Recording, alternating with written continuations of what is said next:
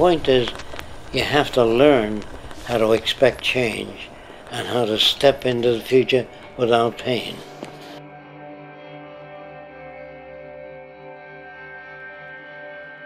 And how long will it take to build these cities? Well, I would say it would take about approximately 10 years to change the surface of the earth with multiple jigs and giant machines, not bricklayers, plasterers, high-tech systems, about 10 years. Okay. Big garden cities all over the world. But we'd have to level most of the old cities and mine them for steel, glass, whatever we can get from them. After we level the cities, we might keep a few cities as museum cities to show people what people used to live in, to show kids of the future what the world used to be, just as the pyramids would be preserved.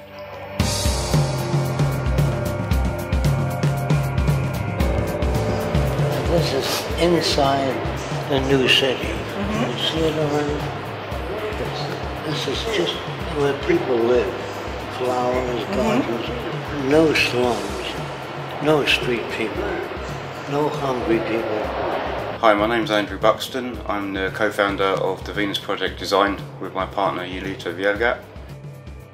We started working for the Venus Project 2 years ago to help them develop the physical models that Jacque has done throughout his life with Roxanne into 3D CGI for use in future films and media.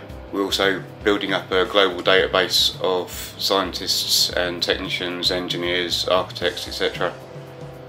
Which we intend to use at a later date if any countries or if there's a global move towards a resource-based economy, that we'd be in a position to be able to help build teams globally to begin the design of the first cities.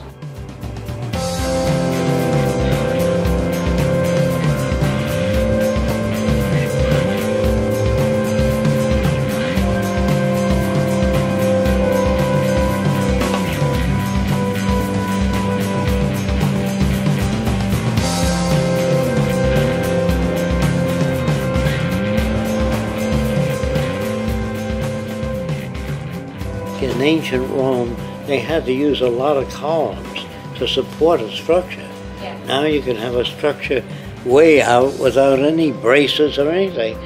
But the old architects, it looks bad, put some braces there. You don't need them anymore. The old airplanes were braced all over the place. Now the wings are tough enough to hold themselves up. But if you cling to the romantic concepts of the German house and the Swedish house, with all the lines on it, or English architecture, then you're dead. You're living the life of a dead person that influenced you at school.